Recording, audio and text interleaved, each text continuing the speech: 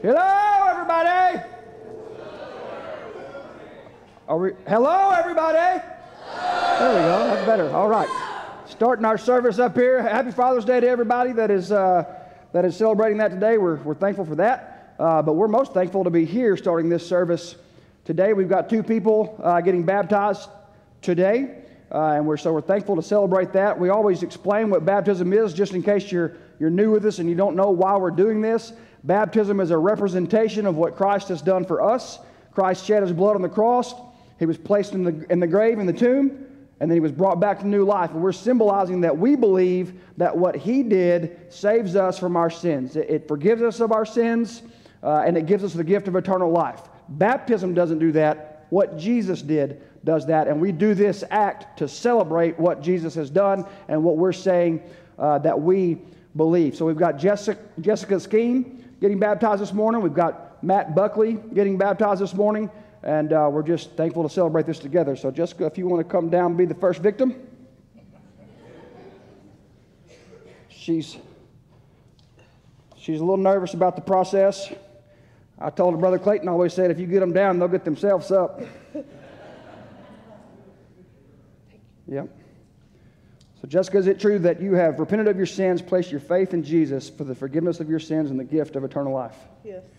And I baptize you, my sister, in the name of the Father, the Son, and the Holy Spirit, buried in his likeness, and raised to newness of life. Not a girl.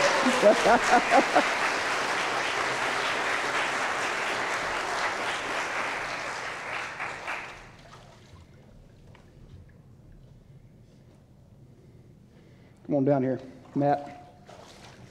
Ooh, that's warm. Yeah, it feels good, man. No, I'd rather have it in the cold. Yeah. You can ask somebody about that cold water. It's not any fun.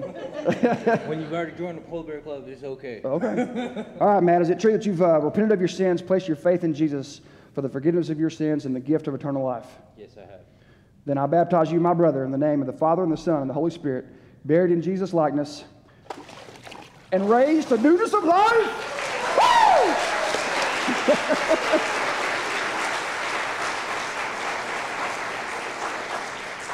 All right, Truett is going to come up and lead us in our reading today, and then we'll get into, Josh is going to come up and lead us in a song first, and then Truett will come up and lead us in a reading. So I'm going to pray for us as they're coming up, and then we'll continue with our service. We're so glad that you're here. You're right where you're supposed to be today. Father, I thank you, and I love you for your grace and your mercy, God. I thank you for just the invigorating celebration that baptism is, God, that another soul is professing you as Lord and Savior, as King of Kings.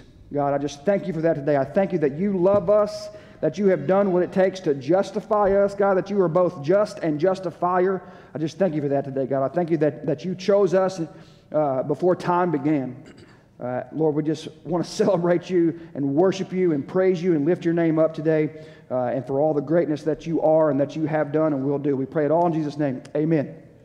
Let's worship. Amen. Yeah, we invite you to stand and sing with us this morning.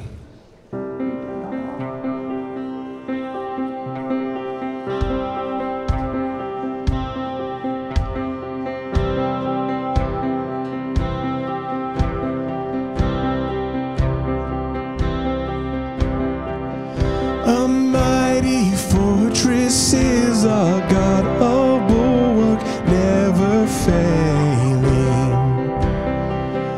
Our helper, he amidst the flood of mortal ills prevailing. For still our ancient foe doth seek to work us woe. His craft and power are great, and armed with cruel hate. On earth is not his equal.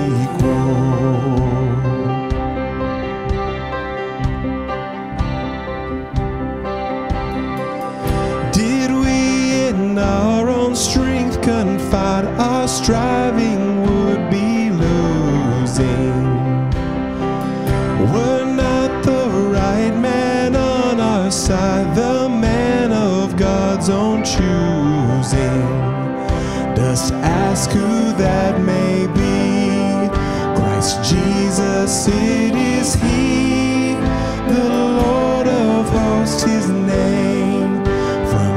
age to age the same, and he must win the battle.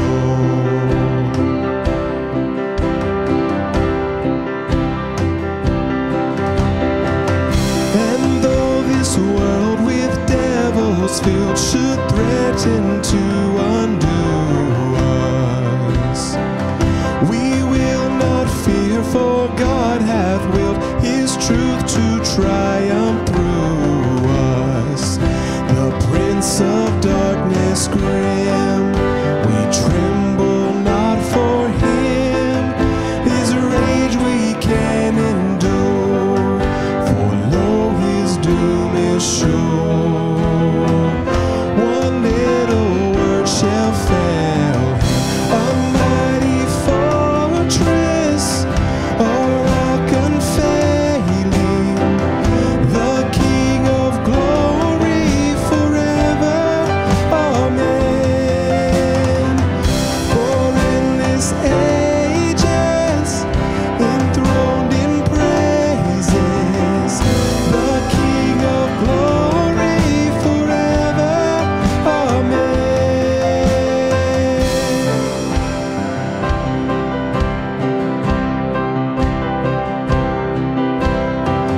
The word above all earthly powers, no thanks to them abideth. The Spirit and his gifts are ours through him who with us sideth. Let goods and kindred go, this mortal life also, the body they may kill, God's truth abideth still. His kingdom is forever, forever and ever. A mighty fortress, a rock unfailing, the King of glory forever. Amen. For endless ages, enthroned in praises, the King of glory forever. Amen. A mighty fortress, a rock unfailing, the King of glory forever. Amen. For endless ages, enthroned in praises, the King of glory forever, forever. Amen.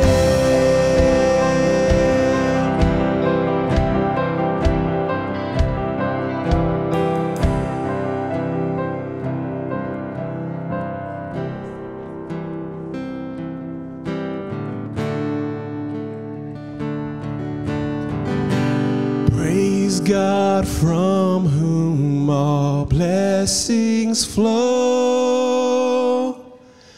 Praise him, all creatures here below. Praise him above, ye heavenly host. Praise Father, Son, and Holy Ghost.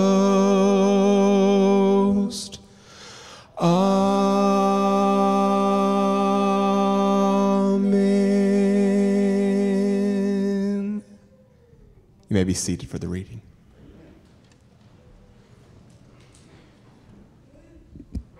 Okay, I got our responsive reading this morning. I'll read what's not in yellow. That's really confusing. So please read with me what's in yellow so it won't be really awkward for me. I appreciate it. Christ is the eternal Son of God. In his incarnation as Jesus Christ, he was conceived of the Holy Spirit and born of the Virgin Mary. Jesus perfectly revealed and did the will of God, taking upon himself human nature with its demands and necessities, and identifying himself completely with mankind, yet without sin. He honored the divine law by his personal obedience, and in his sacrificial death on the cross, he made provision for a redemption of men from their sins. He raised from the dead with a glorified body and appeared to his disciples as the person who was with them before his crucifixion. He ascended into heaven and is now exalted at the right hand of God, where he is the one mediator, fully God, fully man, in whose person is effected the reconciliation between God and man. He will return in power and glory to judge the world and to consummate his redemptive mission. He now dwells in all believers as the living and ever-present Lord. Thank you.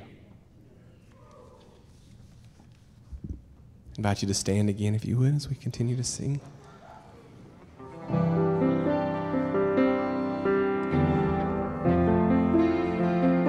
During this time, as we're doing this song, invite anyone who needs to pray, come forward.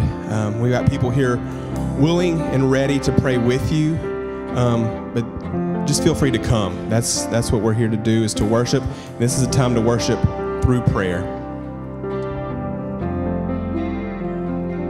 Oh Lord my God, when I in awesome wonder consider all the worlds thy hands have made, I see the stars, I hear the rolling thunder, thy power throughout the universe displayed.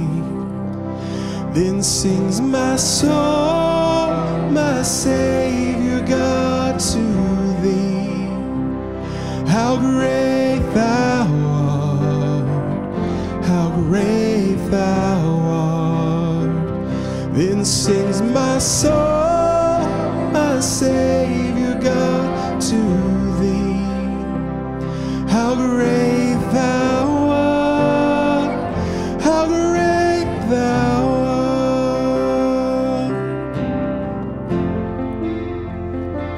And when I think that God his Son not sparing sent him to die, I scarce can take it in, that on the cross, my burden gladly bearing, he bled and died to take away my sin. Then sings my soul, my Savior God, to thee. How great thou art, how great thou art. Then sings my soul, my Savior God, to thee. How great thou art, how great thou art.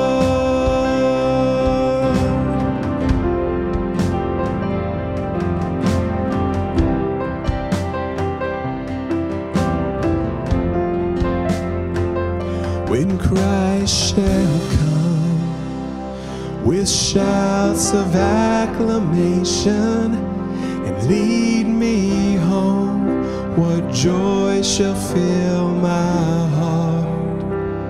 Then I shall sing in humble adoration, and there proclaim, my God, how great thou art. Then sings my soul, my Savior God, to thee. How great thou art, how great thou art. Then sings my soul, my Savior God, to thee. How great thou art, how great thou art. Then sings my soul, my Savior God, to thee.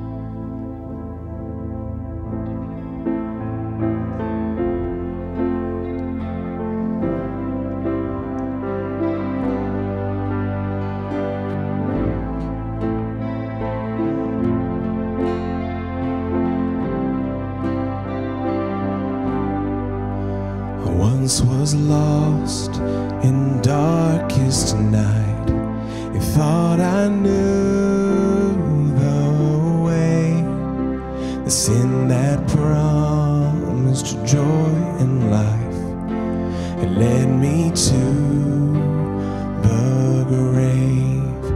I had no hope that you would owe a rebel to your will, and if you had not loved me first, I would refuse you still. Hallelujah, all I have is Christ. Hallelujah, Jesus is my life.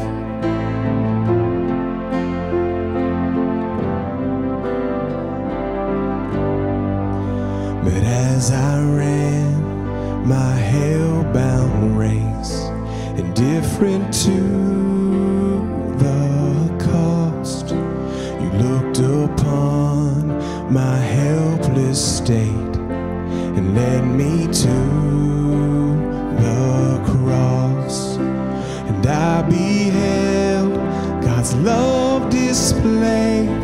You suffered in my place. You bore the wrath reserved for me. Now all I know is grace. Hallelujah, all I have is Christ. Hallelujah, Jesus is my life.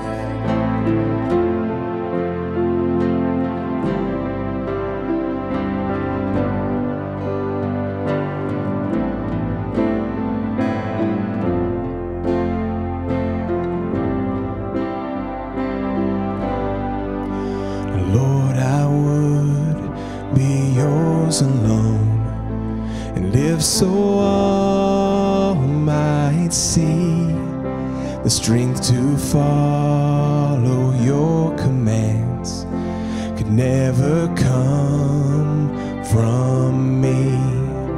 Oh, Father, use my ransom life in any way you choose, and let my song forever be my only boast is you.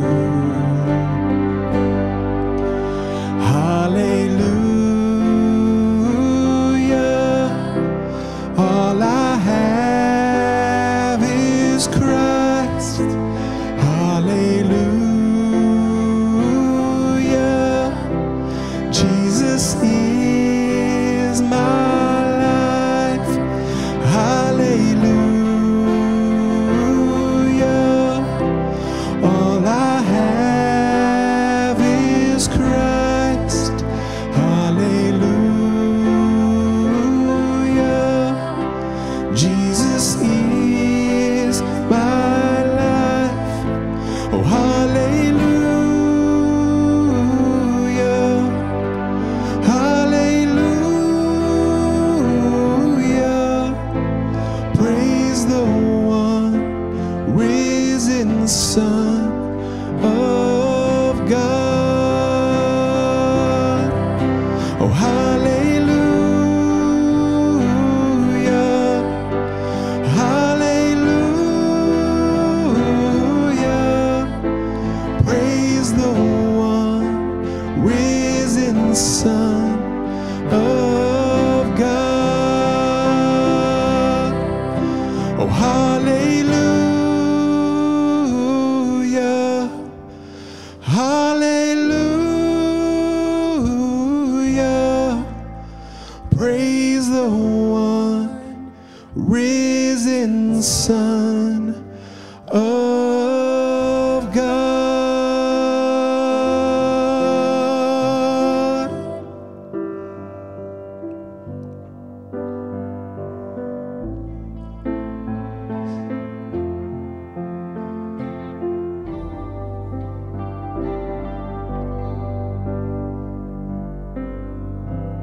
Heavenly Father, this morning we thank you for. We thank you for new lives brought to you and demonstrated this morning through the act of baptism. Lord, we just ask that you would dwell in this place this morning, in our hearts, in our minds, and in our spirits. Lord, awaken us to the things that you have for us this morning. Lord, let us not waste this time thinking about things of this world, but Lord, let us focus our eyes and our minds on you and things of you and your ways. Lord, and let that settle into us that becomes our thoughts, that your thoughts are our thoughts and your ways are our ways, that you increase in us and this old human self decreases to where you are the only thing that can be seen.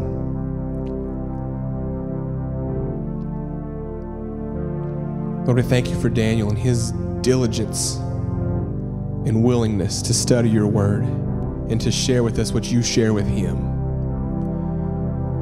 Lord, be with him as he comes and speaks. Just speak through him, Lord. Lord, we thank you for this morning for our fathers, those that were like fathers to us, all of those that have poured into our lives and been great examples of what a godly man should look like, a man after your own heart. Lord, continue to strengthen those of us that live that role, to be the men that you've called us to be, to step up and step in when we need to. Lord, I thank you for our church and just for the willingness to serve that flows throughout the doors here. Lord, continue to use us. Lord, we thank you for Jesus this morning, and it's in his holy name that we pray. Amen. Y'all may be seated. Kids, you're dismissed.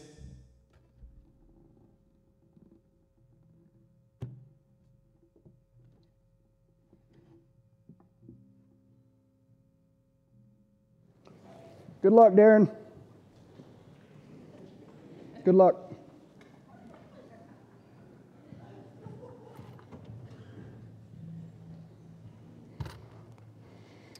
Thanks, dude. You're all right. All right, we are finishing up.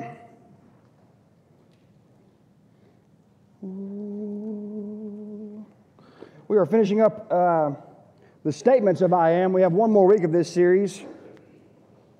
All right, no groans. That's good. We have one more week of this series. This is the 7th statement today.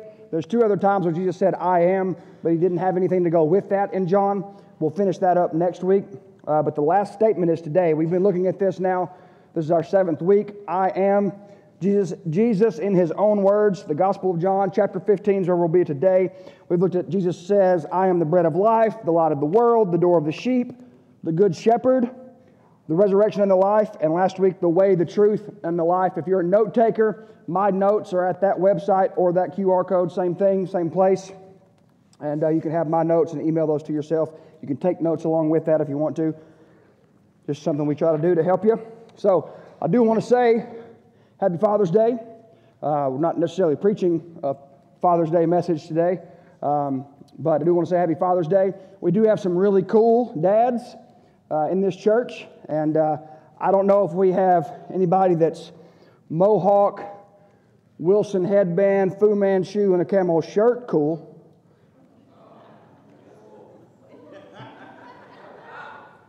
But I don't know if you're that. I don't know if you're that cool. I don't know if you guys are that cool. And I don't know if it gets any cooler than that. But it might get a little cooler than that. I mean, you could add short red shorts, long black socks, and untied shoes. Now that's a cool dad right there. I don't care who you are. That's a cool dad. For those of you who don't know, that's Truett, our student pastor. So in case you're wondering why I said the guy was born to be a student, he was born to be a student pastor. There's no doubt about that. So happy Father's Day to all the papas out there. We appreciate you. Let's read these verses and let's dig into this today. John 15, starting in verse 1, I am the true vine, and my Father is the vineyard keeper. Every branch in me that does not produce fruit, he removes, and he prunes every branch that produces fruit so that it will produce more fruit. You are already clean because of the word I have spoken to you. Remain in me, and I in you, just as a branch isn't able to produce fruit by itself unless it remains on the vine, so neither can you unless you remain in me. Verse 5, I am the vine, you are the branches. The one who remains in me and I in him produces much fruit, because you can do nothing without me. Join me in prayer, would you? Father, I come to you today, and I just thank you for your word. Lord, I pray that you would give us all a heart that desires to remain in you, God, that we desire to be constantly and consistently in your fellowship, in your word. Lord, that you're living in us and through us with our lives. Lord, I pray that anyone here today or in the building or listening through the camera that doesn't know you, that has never come to know you at all, that today would be the day of salvation for them, God, that they would learn that they are a sinner and they need to repent of that sin, because sin has a price, and that price has already been paid by Jesus Christ. You are the justifier and the just judge, God. You have made a way for us to know you forever, to be forgiven of that sin and given the gift of eternal life. And I pray that today that someone that doesn't know you this would be the day that they would come to know you, that they would come to salvation today. For all those that do know you, God, I pray that today we are revived by the truth of your word. And I pray it in Jesus' name. Amen. All right. So we're talking about vines. Now, for the most part, this would mean a grapevine. Obviously, fruit and wine were a major part of life in ancient Israel, in most of the ancient Mediterranean cultures. So, I kind of did a deep dive and tried not to bring too much to the table when it comes to this, because you guys know how I can get sometimes. I can expand on stuff like this way past the point of it mattering. But there are some things about ancient viticultural practices that I think help us understand this, which is just how to grow vines. So ancient vine growing, there were a couple of things that took place. When it grew, sometimes they just grew it on the ground.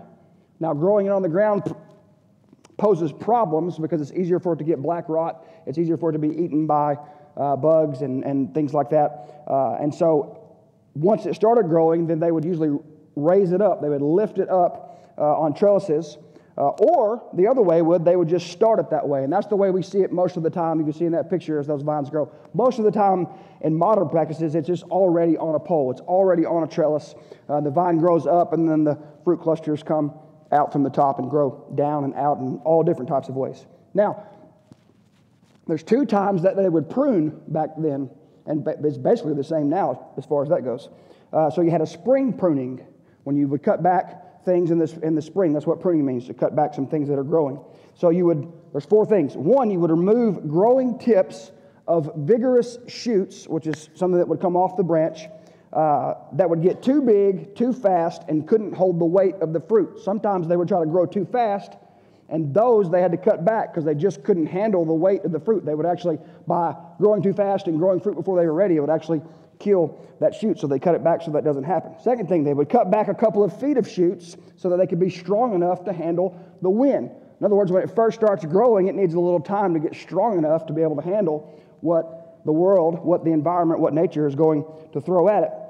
Third thing, the removal of some flowers and grape clusters from the vine itself so that the better, healthier parts of the vine could produce more. So sometimes it was producing fruit, but they would still cut that bud away so that the stuff that was growing beside it could grow better because it was in a better situation, or those types of things. There's only a certain amount of nutrients and strength that the vine has to be able to grow these things, so they would cut it back so it would grow properly. That is the spring pruning. I said there were four, and I only gave you three. That's how that goes sometimes. The other one was the fall pruning. Okay, now this were the ones that were left that would produce more and better and better quality fruit. So they would prune away. This is when they're dormant. This is when things have the harvest has already taken place, and now they're dormant. They're not growing. They're brown. They look dead. They're not dead. They're just not growing. And so they would cut back ones that grew fruit, but this way it would grow better quality fruit. And they would also remove the suckers, which is an interesting word to use. They would remove the suckers. Now, suckers, they grow below the ground or off the trunk. These were cut so that they didn't compromise the strength of the entire vine by sucking away nutrients that the real fruit, that the real vine-producing branches needed to grow that. Okay? So you had a spring pruning and a fall pruning. Now, this is what that looks like. Okay? This is what we're talking about. Now, this does matter. This is not me just being a nerd and being stupid and wasting your time. So on the left, that's what it would look like after the harvest. Okay? That was what it looked like after the harvest where nothing is growing. You would cut most of that away. Sometimes up to 90% of a grapevine is cut back in the fall. That's a lot of pruning that takes place because they grow like crazy. Now, on this side over here is what I want you to see because it really, I think, it helps illuminate things for those of us that are visual. This side is what it looks like when it's growing. You've got the trunk, okay? And then you've got a branch that grows out this way, usually called a cane.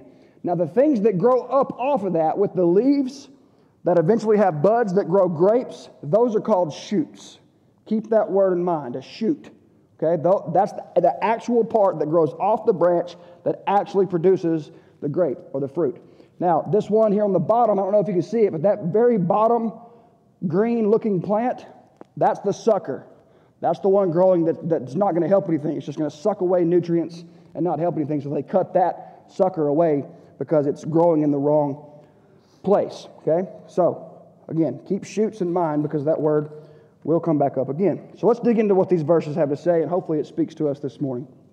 It says, I am the true vine, and my Father is the vineyard keeper. I am the true vine, and my Father is the vineyard keeper. Why does Jesus say that he is the true vine? What is the reference here? What is he talking about? He uses that word several times in John, alethos, which is true or genuine or real or authentic, in reference to whom? Who would not be the true vine? What is he talking about? Now, Matt, when I mess up Greek words, I want you to stand up and pronounce them properly for me because I never pronounce them correctly. Okay, Matt's here today and he can help me with that. The Lord provides. So let's take a look at Isaiah 5 because there's a continuing theme in Scripture of this. Isaiah chapter 5, you can read it along with me, especially if you're out there through the camera. It says, I will sing about the one I love, a song about my loved one's vineyard. The one I loved had a vineyard on a very fertile hill. He broke up the soil, cleared it of stones, and planted it with the finest vines. He built a tower in the middle of it and even dug out a winepress there. He expected it to yield good grapes or good fruit, but it yielded worthless grapes. So now, residents of Jerusalem and men of Judah, please judge between me and my vineyard. What more could I have done for my vineyard than I did? Why, when I expected a yield of good grapes, did it yield worthless grapes? Now I will tell you what I'm about to do to my vineyard. I will remove its hedge, its protection, and it will be consumed. I will tear down its wall, and it will be trampled. I will make it a wasteland. It will not be pruned or weeded. It will not be taken care of. Thorns and briars will grow up. I will also give orders to the clouds that rain should not fall on it. So this is Isaiah 5, the prophet, and he's talking about Israel. This is the prophet talking about Israel. This is how God refers to Israel, as a winepress. Okay? Now, this next verse is in that same chapter and is the most important of those to help explain it. For the vineyard of the Lord of hosts, love that name, is the house of Israel and the men of Judah, the plant he delighted in. He looked for justice, but he saw injustice, for righteousness, but heard cries of wretchedness. Israel is represented as a vineyard planted by the Lord from which he expects good grapes to grow, good fruit to grow, but which produced only bad grapes and therefore had to be destroyed. What does he look at that is the bad grapes of Israel? It says right there, he looked for justice but saw injustice. He looked for righteousness but heard cries of wretchedness. Or you could go to Psalm 80, and we could go all over Scripture, but these are just two decent examples of God calling Israel, or referencing Israel as the vine. You uprooted the vine from Egypt. This is Psalm 80 starting in verse 8. You uprooted the vine from Egypt. You drove out the nations and planted it. You cleared a place for it. It took root and filled the land. The mountains were covered by its shade, and the mighty cedars with its branches. It sent out sprouts toward the sea and shoots toward the river? Why have you broken down its walls so that all who pass by pick its fruit? The boar from the forest tears it, and creatures of the field feed on it. Return, God of hosts. Look down from heaven and see. Take care of this vine, the root your right hand has planted, the shoot that you made strong for yourself. Verse 16 there in Psalm 80. It was cut down and burned up. They perish at the rebuke of your countenance. Let your hand be with the man at your right hand, with the Son of Man you have made strong for yourself. Israel is supposed to be a vineyard producing fruit of righteousness for the world. That is the opportunity given to it by God. He chose them and gave them the opportunity to show His righteousness to the world, but they did not fulfill that opportunity given to them. So Jesus comes back and says, I am the true vine, the one that will fulfill this, the one that will bring righteousness to the world. Now listen to Isaiah 11 with the same mindset and the same context that we're talking about, and tell me who Isaiah 11 is describing. Then a shoot, see it keeps coming back up, will grow from the stump of Jesse, and a branch from his roots will bear fruit. The Spirit of the Lord will rest on him, a spirit of wisdom and understanding, a spirit of counsel and strength, a spirit of knowledge and of the fear of the Lord. His delight will be in the fear of the Lord. He will not judge by what he sees with his eyes. He will not execute justice by what he hears with his ears, but he will judge the poor righteously and execute justice for the oppressed of the land. That's Isaiah 11. That we now clearly look back on and say, that's a messianic prophecy. That was for their day, but that is also talking about the one to come, the one who is going to come and make all things right. This is 600 years and some change before Jesus was on the earth when this was written and prophesied by the prophet Isaiah. This terminology is deeply woven into the Jewish mindset, this vineyard, grapes, producing good fruit, producing bad fruit, this idea of a vineyard keeper, this idea of righteousness being tied to good fruit and all those types of things.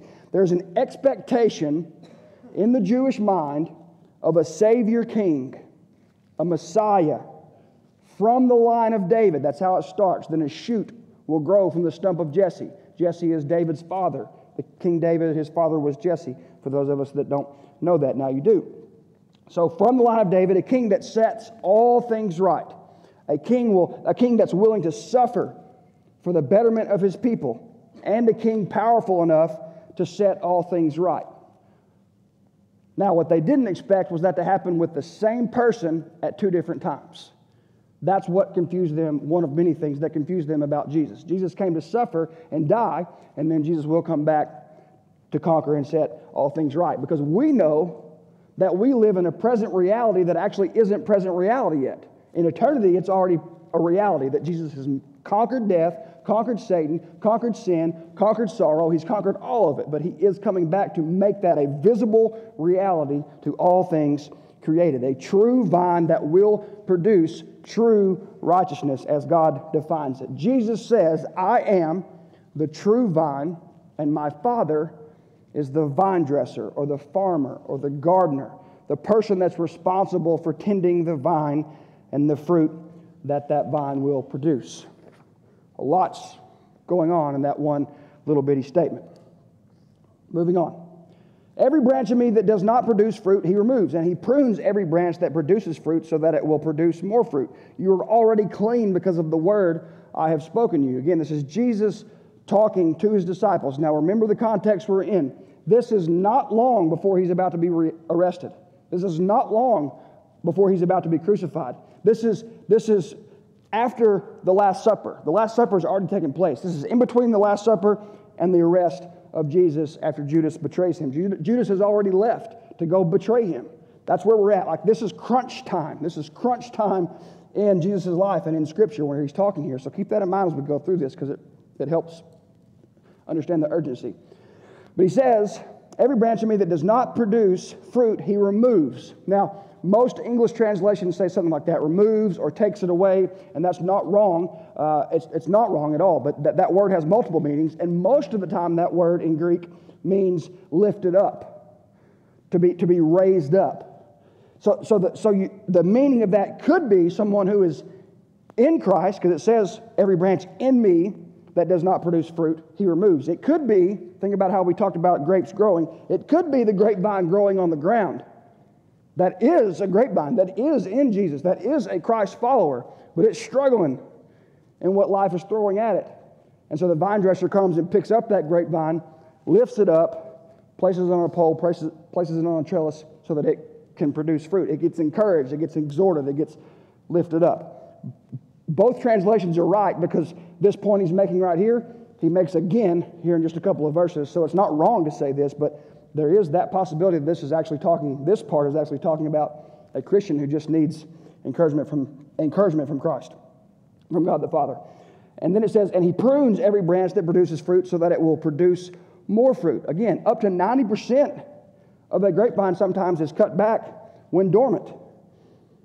We have a lot of us, ourselves, who we are, that needs to be pruned away. I mean, think about that. If a grapevine needs 90% of it cut away when it's dormant and not growing, when it's in a season of waiting, when it's in a season of struggle, when it's in a season of pain, when it's in a season that it's not producing, it's not the fun part, the fruit's not popping up everywhere and you're getting to celebrate like we were this morning. Sometimes you're in a season of struggle. Most of the time I've found in those seasons, God takes me and he starts snipping away parts of me that are terrible, that are ugly, that are not righteous, that are exactly what he came to get rid of. Sometimes there's a lot in us, even as a follower of Jesus, even as somebody that comes here dressed up, looking pretty every Sunday. Sometimes there's just a lot of ugly in us that's got to be cut away and pruned away. And what cleanses us? What does that? That's right here. The Word of Christ. God's Word is what cleanses us. And that's why I keep coming back to the challenge that I gave us as a church at the beginning of the year. 4 days or more a week in the Word. I'm not asking you to read the entire book in a month or in a year. You could read the same couple of verses every day and just think about those and what they mean, how they apply to your life. At least 4 days a week. God's Word has power when we put it into our hearts. Verse 4, remain in me and I in you. Just as a branch is unable to produce fruit by itself unless it remains on the vine, so neither can you unless you remain in me. Now, this doesn't. I woke for a few of you up. This doesn't mean that if you'll hold on tight to Jesus in your power and in your strength, then you'll remain in Jesus. That's not what this means. You cannot do that. I cannot do that. We do not have that power. We do not have that power. That's not what it means. It means to stay in fellowship with Jesus, which is a choice. To stay in fellowship with Jesus. Because without him, we are powerless to produce fruit. This is talking about fellowship. And our fellowship in any relationship can be damaged by how we behave. Let that linger. Our fellowship together in any relationship can be damaged by how we behave. It can also be strengthened and encouraged and grown stronger by how we behave, how we obey, whether or not we obey. I mean, it is Father's Day. You want to know what makes your dad the happiest? When you do what he's asked you to do. Period. When he says, this is the right thing to do, and you do that, it's like, yes. You know what hurts? The opposite of that. That's not any fun. Verse 5, Jesus has tended to do throughout this entire 7 statements of I am, doubles down and makes sure they're getting it. I am the vine, you are the branches, my followers. You are the branches. I'm what's holding it all together, but you're growing off of me. The one who remains in me and I in him produces much fruit, because you can do nothing without me. Remaining in fellowship with Jesus is key to fruit production. Now, the title of today, and I don't always throw a title out there, but I always try to have a title in mind.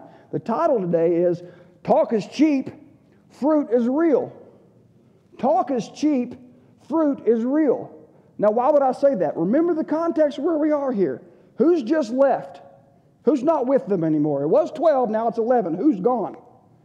Judas, a guy who's been there as a follower of Jesus now for years.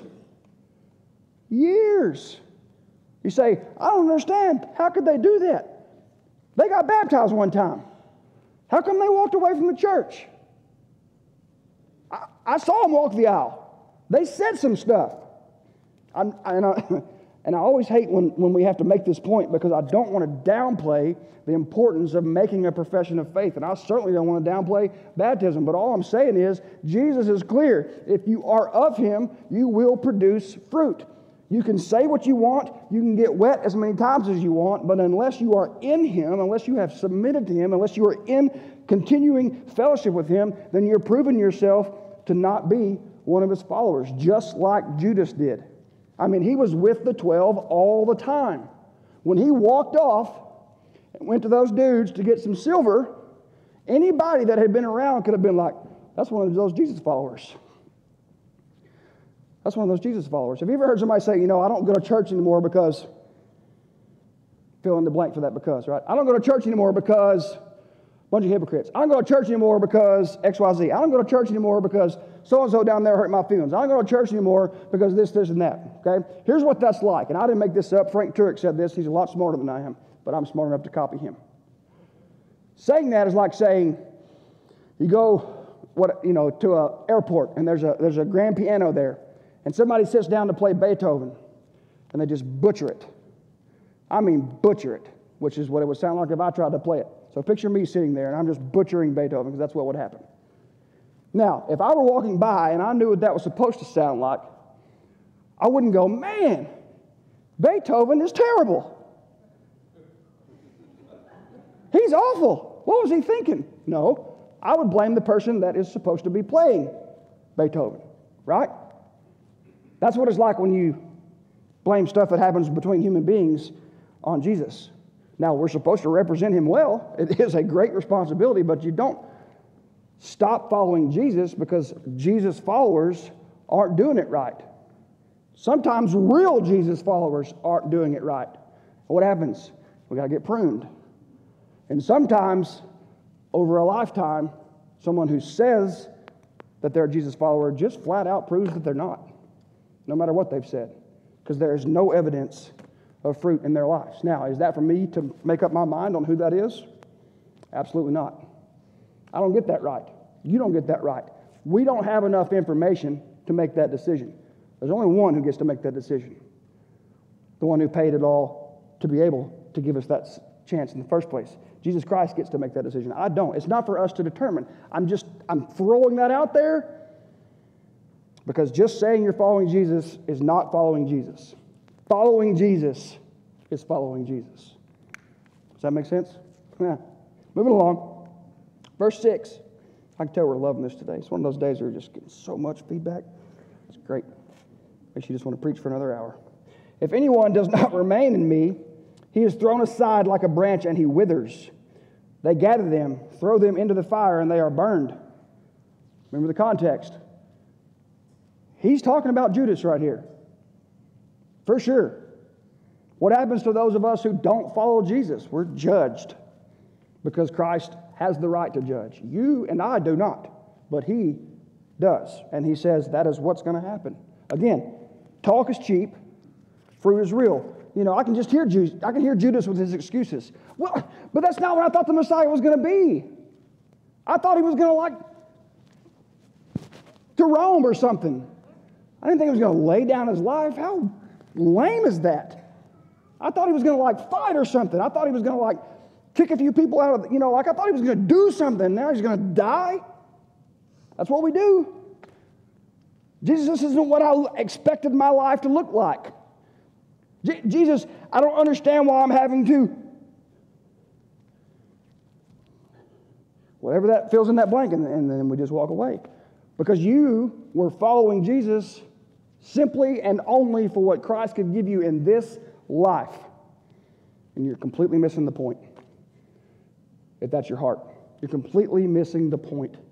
if that's your heart.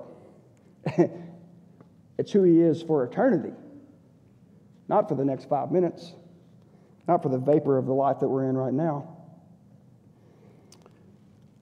Verse 7, we're almost done. If you remain in me and my words remain in you, ask whatever you want, and it will be done for you. There's a verse everybody loves. My Father is glorified by this, that you produce much fruit and prove to be my disciples. If my words remain in you, if my words remain in you, if my word remains in you, if you hear, O Israel, the word of the Lord. What does that mean? It means to listen and obey. When the word of God says you hear his word, it means to listen and obey. It means one thing. It means action. Remaining in his word, remaining in him means action. It means doing things that make things heavenly on earth. That's what we have been called to do. God is glorified when the people who say they follow Jesus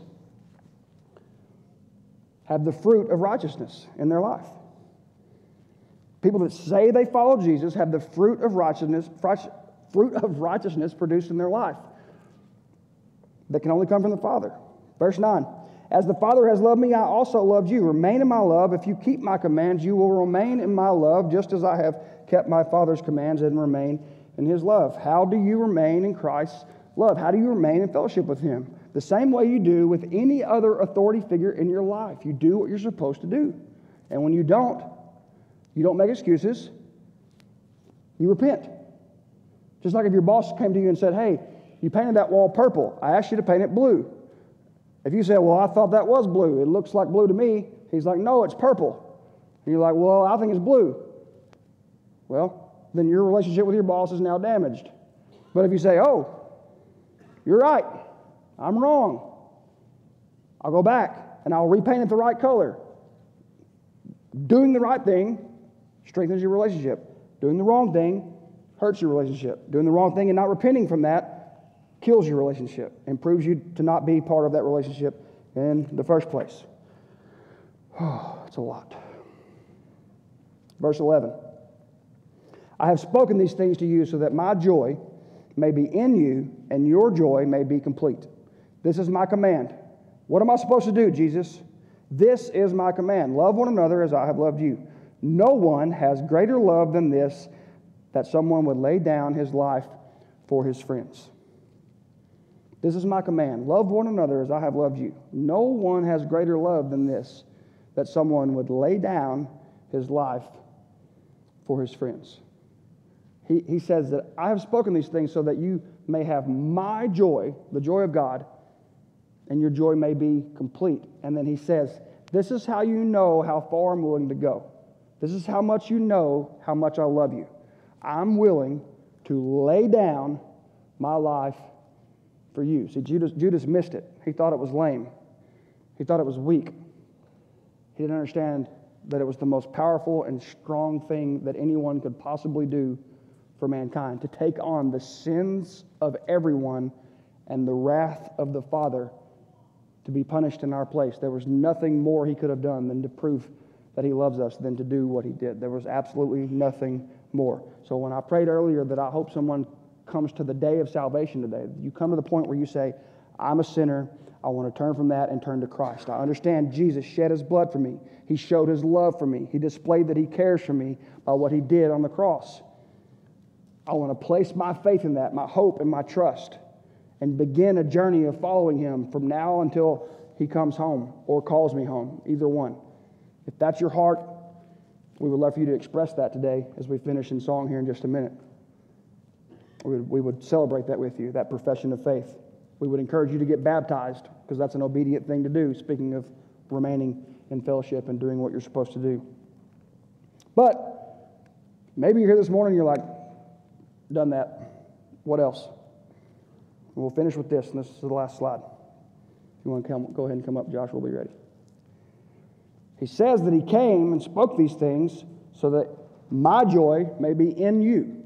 Jesus wanted us to have his joy and to have it completely. So stop trying to produce fruit in your life. That's not how it works. Just focus on who Jesus is and what he's done for you. Focus on his word as much and as often as you can. Abide in the Lord. Dwell in the Lord. Remain in the Lord. Let His word richly dwell in your heart. Let your words of your mouth and the meditation of your heart be acceptable in His sight. O Lord, my rock and redeemer, which is from the Psalms. I will meditate on your precepts and fix my eyes on your ways. When we fix our eyes on Christ, when we fix our eyes on who Jesus is, who God is, the fruit takes care of itself. We remain in the vine. So what is the fruit? I think there's two types of fruit. There's the fruit of the Spirit, which is the fruit of righteousness. The fruit of the Spirit is love, joy, peace, patience, kindness, goodness, faith, gentleness, self-control. Against such things there is no law.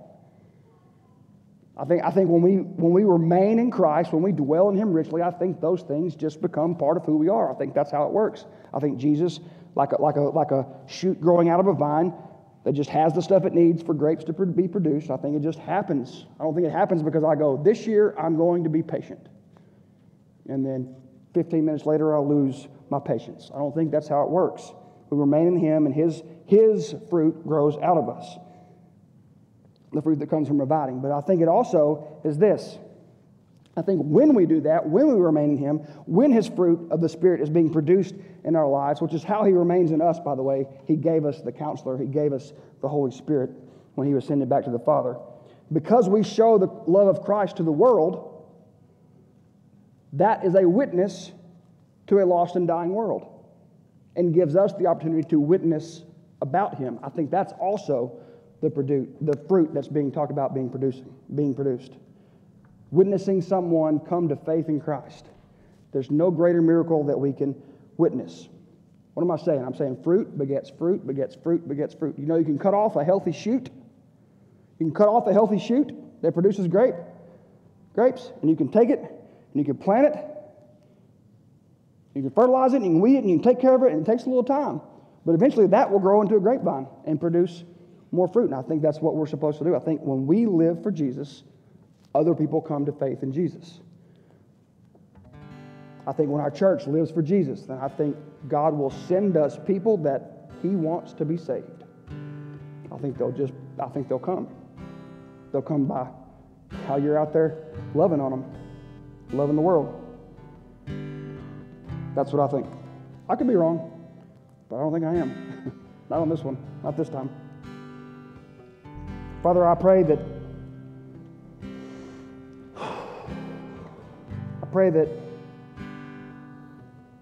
we would have hearts that desires to see fruit produced in our life, God.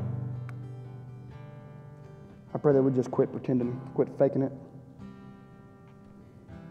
and we just depend on You so that we would actually see revival in our hearts and in our community. For those of us that are not there, that are far from You, God, I pray that You would convict our hearts today with Your Holy Spirit in such a way that we cannot rest until we repent and get right with You so that You can use us how You see fit. Lord, I pray if there's anyone that needs to make a decision during this time, that Your will would be done, that we would be obedient to the move of the Spirit, that someone would come to faith in You today, whatever it may be, God. In Jesus' name I pray it. Amen. I invite you to stand for this last song.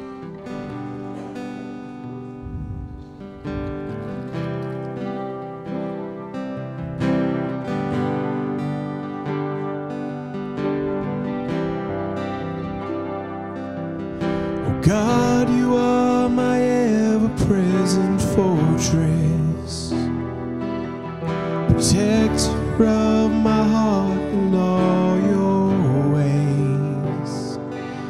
And when I try to breach Your walls from the inside, You show up with new mercies for that day. Lord, You are my stronghold. I'll sing of Your great strength. Your faithful love will find my morning, and I will joyfully proclaim, Lord, You've been my stronghold. troubles of my day. And because you are my stronghold, my faithful God, I sing your praise.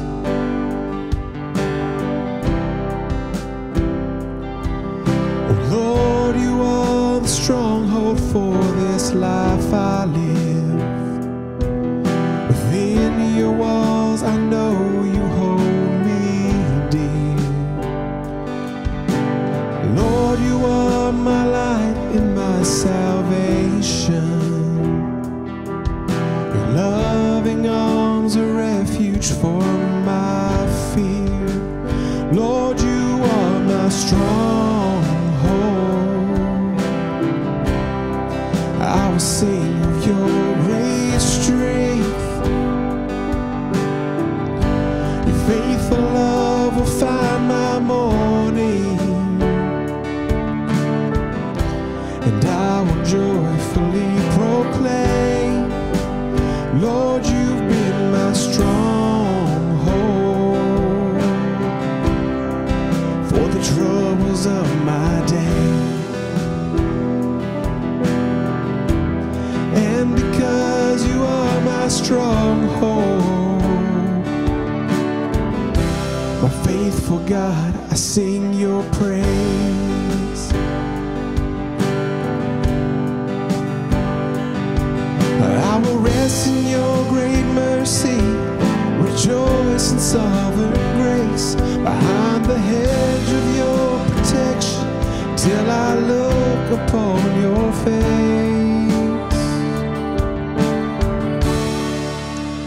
Lord, you are my stronghold. I will sing of your great strength. Faithful love will find my mornings, and I will joyfully proclaim, Lord, you've been my stronghold for the troubles of my day. And because you are my stronghold, God, I sing your praise. And because you are my stronghold, a faithful God, I sing your praise.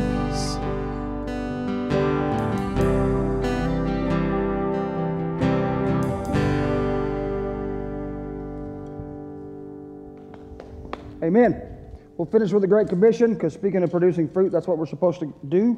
And I'm going to pray for us for the meal real quick, and then if we'll let our senior adults go first to the meal. If you're new here with us, if you're a guest here with us today, we have food for you. We have enough. We have plenty.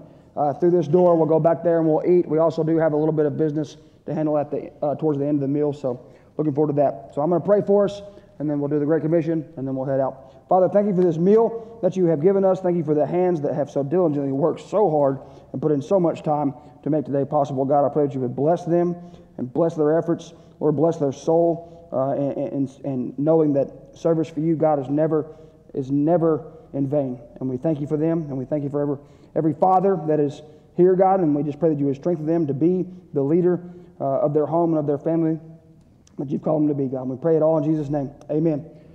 Then Jesus came near and said to them, all authority has been given to me in heaven and on earth. Go therefore and make disciples of all nations, baptizing them in the name of the Father and of the Son and of the Holy Spirit, teaching them to observe everything I have commanded you. And remember, I am with you always to the end of the age. Amen. Let's go eat.